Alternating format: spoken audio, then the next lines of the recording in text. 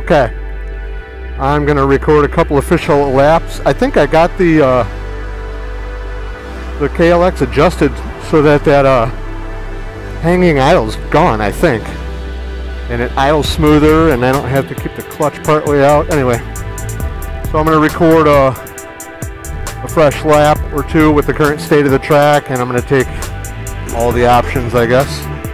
So first I'm gonna do the little woods option and get that out of the way. So here we go.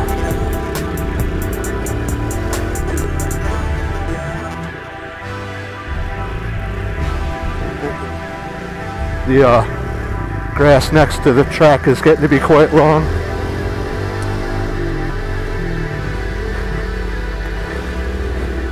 I guess there are options within the options I should mention. There's a little adventure section Jack wanted.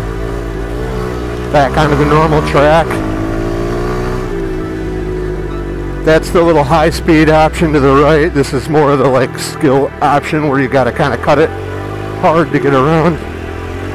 Back onto the main track. This is my favorite spot right there. A little bump and then a cut on the main track. This is the second straightaway. There's a decreasing radius hairpin turn, second smallest on the track. There's technically a little mini berm that we never quite built up, but it's there. It's probably the second kind of hairpin on the track. Here's the crossover. There's a third straightaway right here into a curve. There's a pretty tight turn right here. Decreasing radius, kind of a S curve right here into the tightest hairpin on the track. There's a shortcut loop for the fast guys. There's a long loop for the little guys or the slower riders or whatever, or if somebody wants to let someone else go by. There's the exit to the skills section. Main track here, there's Jack's little pull-off where she always adjusts her helmet. There's the main track. I do think I have this adjusted better. I just did a little mini wheelie just from shifting. Here's a little baby jump right there.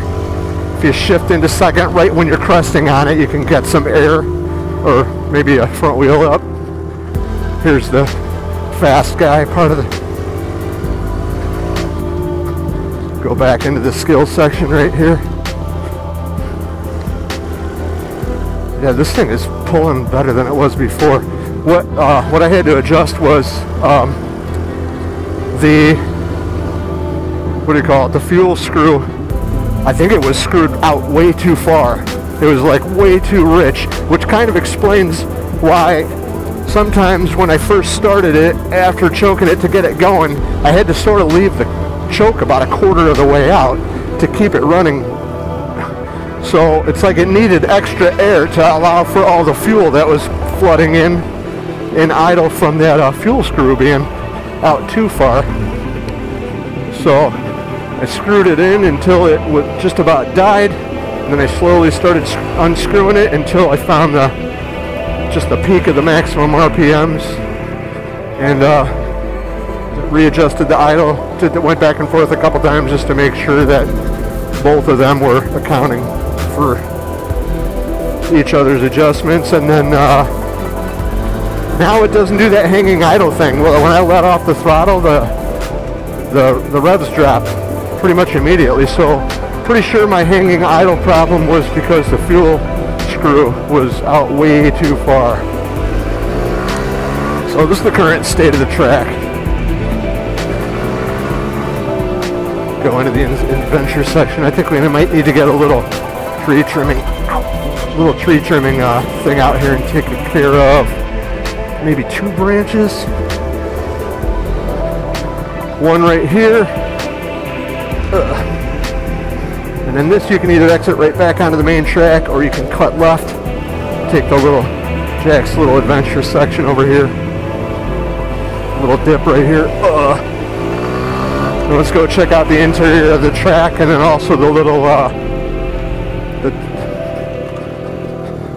the other little track, the other little part of the trail we entered or created this year, which is right here. Probably easier to hit it coming from the other direction, but no big deal. Just kind of a bumpy little shortcut that Jack likes. Yeah, this thing is running way better now, noticeably. I think, oh, there goes a little baby bunny. Even though there's that little berm there, I love trying to kind of carve that corner.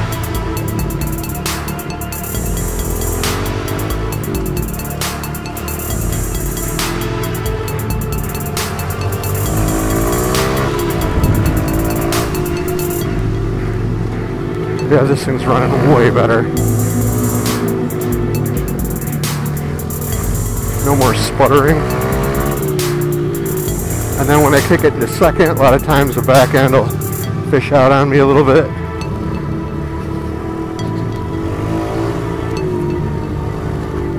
I'm wondering about the visibility with this grass being. Hopefully everybody can see each other clear enough now that the weeds are this tall that people aren't going to be bumping into each other. I'll take Jack's other favorite way. She likes to go this way. I don't like to do this when visitors are here because just because of the liability of somebody suddenly swinging in the driveway, and it's also gravel, which is not too friendly for people to crash on. But this is the way that Jack and I used to go. This way.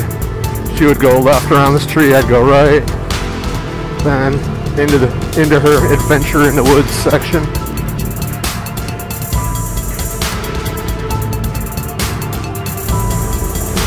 Some of those turns are tight enough where you're practically just pivoting around your foot. And then this can come right out of here, straight back onto the track.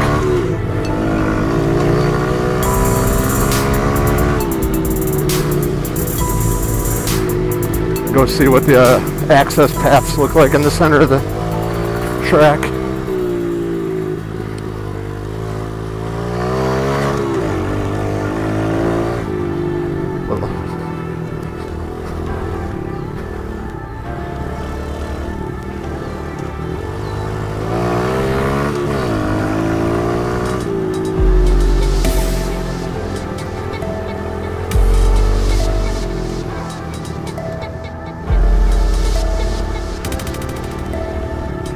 Never go fast on this concrete because it looks like it's cement and it should stick to the tires, but it is polished and it's sort of like a layer of dust on there, and it basically just is like a sheet of Teflon. So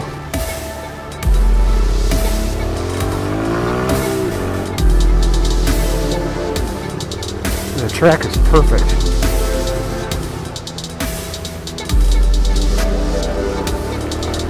It's even got a little tiny bit of slick loose layer on the top there, probably from the rain we've had in the last few days.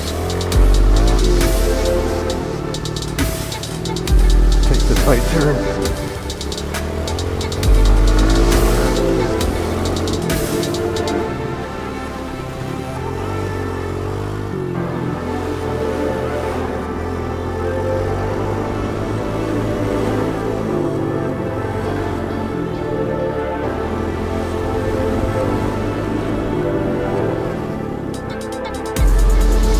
Pretty good.